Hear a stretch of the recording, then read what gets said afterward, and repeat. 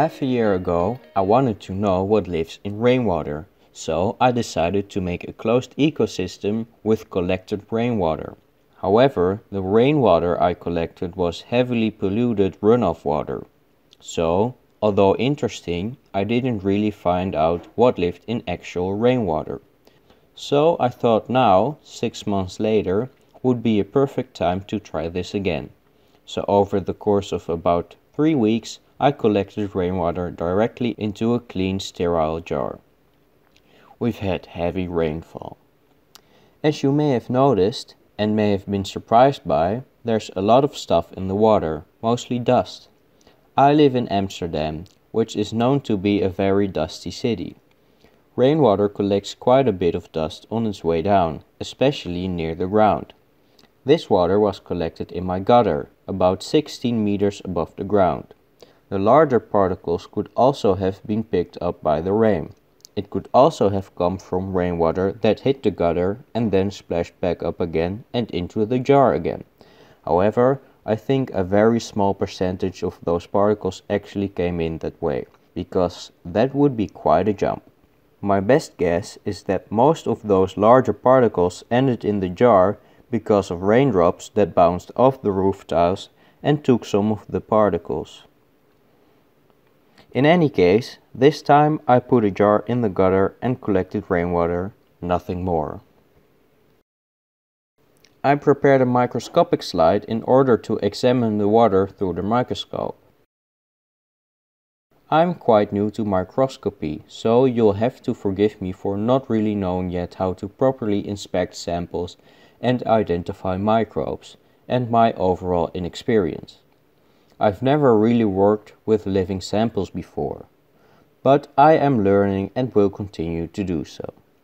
There are clearly some microbes living in this rainwater, but not a whole lot.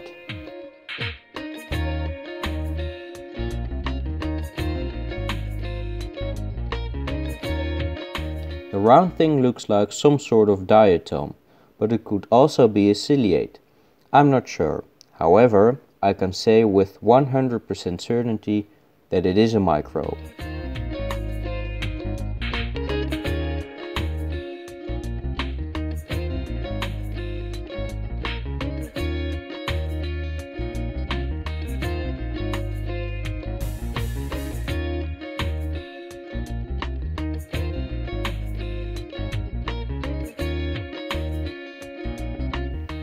I made another microscopic slide where I added some of the dust particles. Interestingly, but not very surprisingly, there's a lot more microbes here. Even though I didn't really have any idea what I was looking at, I still found it very exciting. Because I'm not very knowledgeable on this subject myself yet, I'll let you do some exploring for yourself.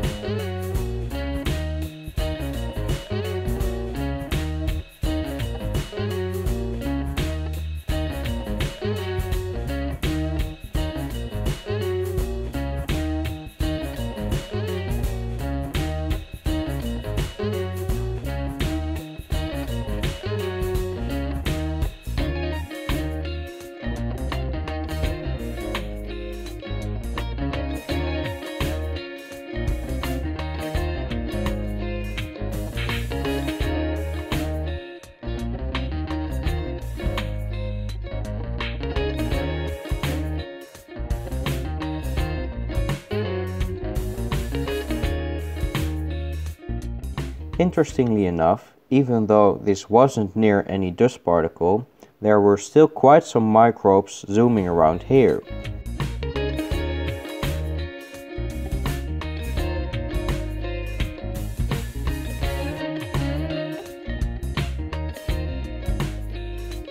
This thing looks like a ciliate, but I'll tell you what it is. It's cool. That's what it is. Some of you may be familiar with a YouTube channel called Journey to the Microcosmos. My goal is to eventually shoot footage just as beautiful as theirs.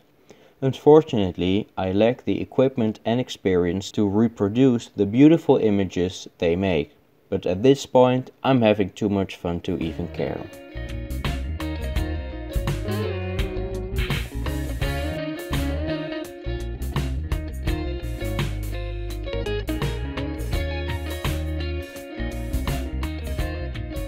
I was wondering why I suddenly stopped seeing microbes, but then I realized I had moved past the cover slip. So I was microscoping around when I suddenly encountered a large dust particle. I went to a lower magnification and fiddled around with the diaphragm a bit, and the particle turned out to be green.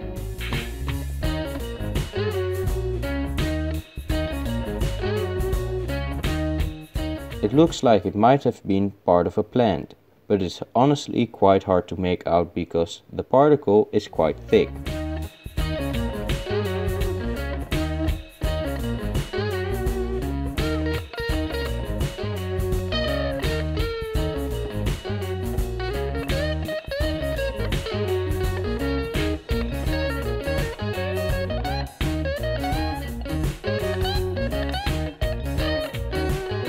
I also thought it would be fun to see what was visible through the microscope when rain was collected directly on the microscopic slide.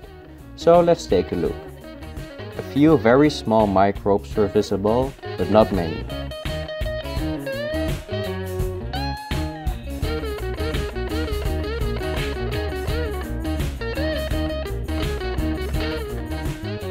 Now that I have all this rainwater, I will leave it in this jar airtight, just to see what happens. If anything will happen. So, if you don't want to miss future updates and you haven't already, well, you're going to have to subscribe. Thanks for watching and good fly.